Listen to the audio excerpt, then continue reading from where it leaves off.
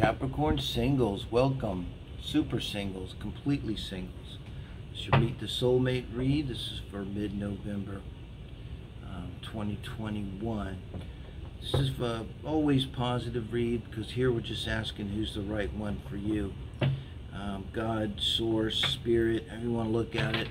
Who's the one that's the best? I think there's lots of soulmates, so who's next up? That's the best person for soul growth of the Capricorn here. And I do think of it as kind of clearing the runway and asking them to land. Maybe they've been circling around because we've been busy doing something else, and now when we're single, it's kind of a special time, you know. It's an invitation if you want to be. That's what this is going to involve. Invitation to get to know this person, look at personality, behavior, lifestyle, get some stories they might tell, something about their childhood. Look at the emotional, intellectual, sexual, and lifestyle areas, the 4 pillars of the relationship, guys. Purely predictive read. I don't see this being someone that's in your life, Capricorns. So get back to me. It's mid-November and let me know.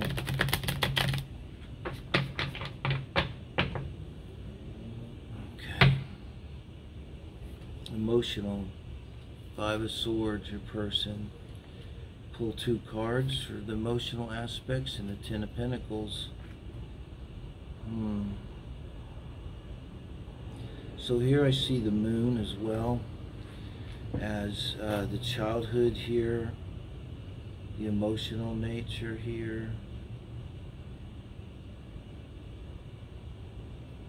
The moon is wounded, this 5 of Swords. And it's an air moon.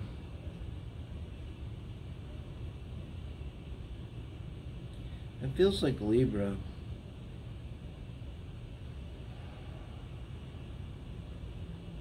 Maybe it's in the 7th house. Maybe it's conjunct Mars, square opposite Mars. A kind of combative feeling. Again, I'm saying this is your soulmate. I'm not saying that they're perfect. And they would have had a difficult childhood. Like, I think they grew up with abundance, but I think their story is going to be about their childhood. They grew up with a mom and dad and ostensibly a stable relationship that their parents had. And they had everything they needed. They were either wealthy or, you know, I don't know what you call upper middle class. They didn't want for anything. But there was a emotional unavailability by both parents for this person too. And with the Libra moon, how it wounds them is, and I think this is, they would be dealing with, they have the 10 of Pentacles here, so they have a lot of strength here too. Maybe Saturn's trying the moon or something, so, you know, but they would probably have tried to please the parents or be coy or woo a parent, you know. Like that Libra energy. High Priestess. This is an intellectual position where I also read the Sun and the Lovers. Wow. So I think you have a Pisces Sun here. Libra moon and a Pisces Sun. So their soft spot is their soft spot. Another way of putting it. And now you have this wounded Libra moon energy, and now you have the Lovers, and this is kind of in the conscious up here, in the unconscious position of the consciousness. So when I look at the Lovers energy, I see something deep inside of them, some kind of energy. And what I see with them is they're very, very drawn to relationships, you know. That also could be the energy of a 7th house sun of any sign. So 7th house Pisces sun, most definitely probably going to be into relationships. And so this is someone for whom relationships are kind of everything, Capricorn. They would definitely be that type of person. They would be into soulmates probably, wouldn't be a stretch. with the High Priestess here and the Lovers. Really wouldn't be surprised to see this person into the 8th house energy of the occult, maybe into astrology, maybe into tarot, anything occulted, okay?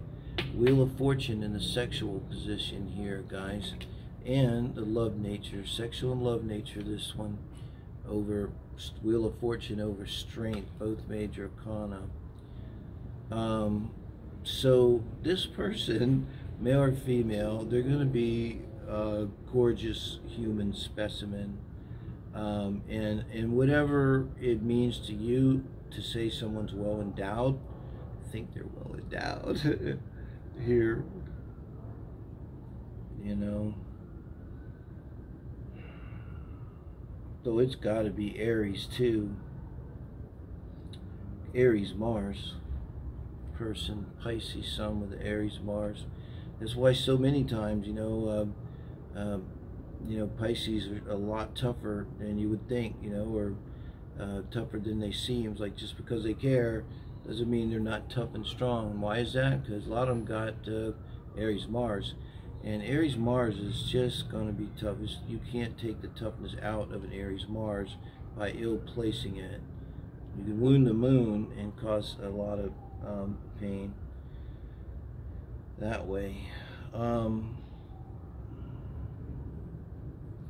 I'm not going to lie. This is the kind of person, they might have had more than one date. They may have a rich history, sex life, okay? I always say, like, if you were trying to fill a position, do you want someone that's inexperienced, or don't you want to hire someone with a lot of experience in whatever you're hiring for? And this person may have a lot of experience. I got that just off the High Priestess where we did the sexual and love nature there.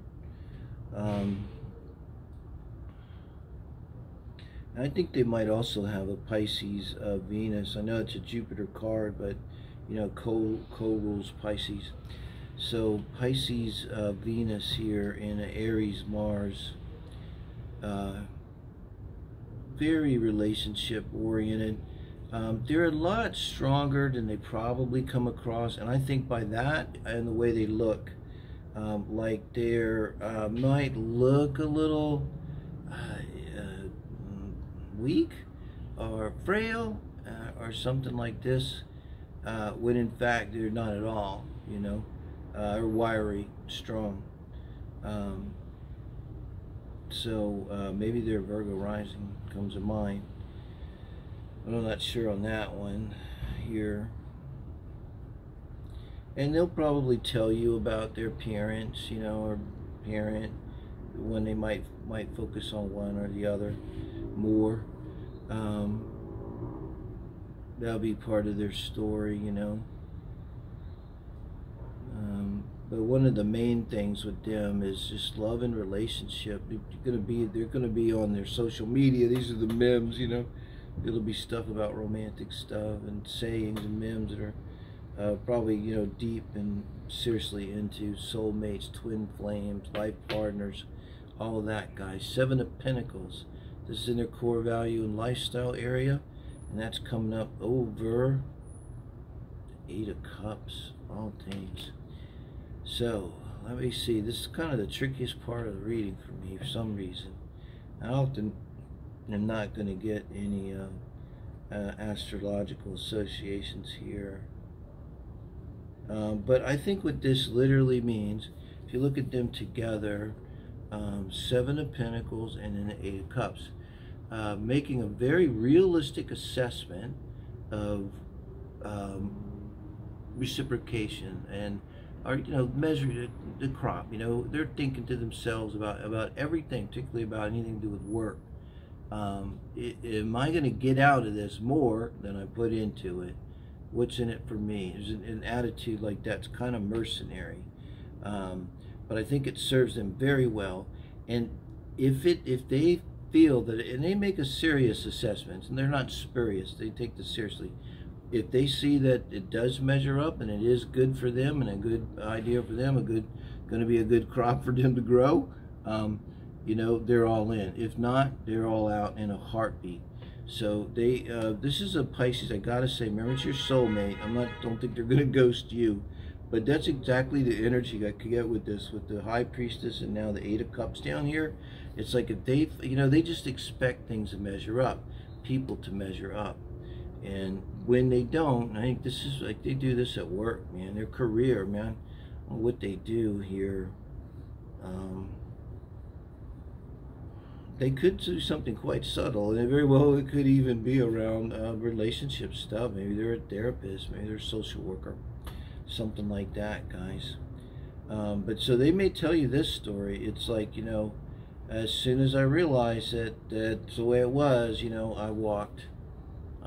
That may be something you hear from them. I walked. It's like they're just not going to tolerate. So they're definitely not someone that's going to stay in like a bad relationship. Also, not going to happen if it isn't real and solid. Seven of Wands, and they're not going to really stay in it.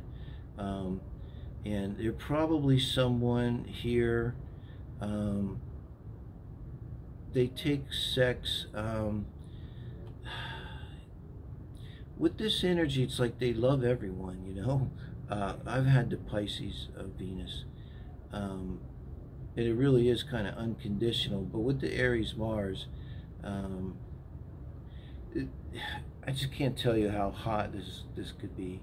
This is your person, so I go with it. I mean, I think they're kind of going to be dominant about it, and it's just sex with them. This is the passionate sex. This is fiery. This is like whale, kapow, conflagration you're going to get from them. And I don't know how that's going to feel. I think you're going to be ready by the time you're just one date. It's like they're just going to meld, and it's going to be kind of amazing. So I think we got an idea about some of their signs, core signs, and some idea about their story and personality. So let me know, guys, what you think. It's purely predictive read. This may not be someone coming into your life until after you see this anyway. Mid-November time frame. If so, get back, give me a yell. Do check out the Soul Family Reads up for the weekend today.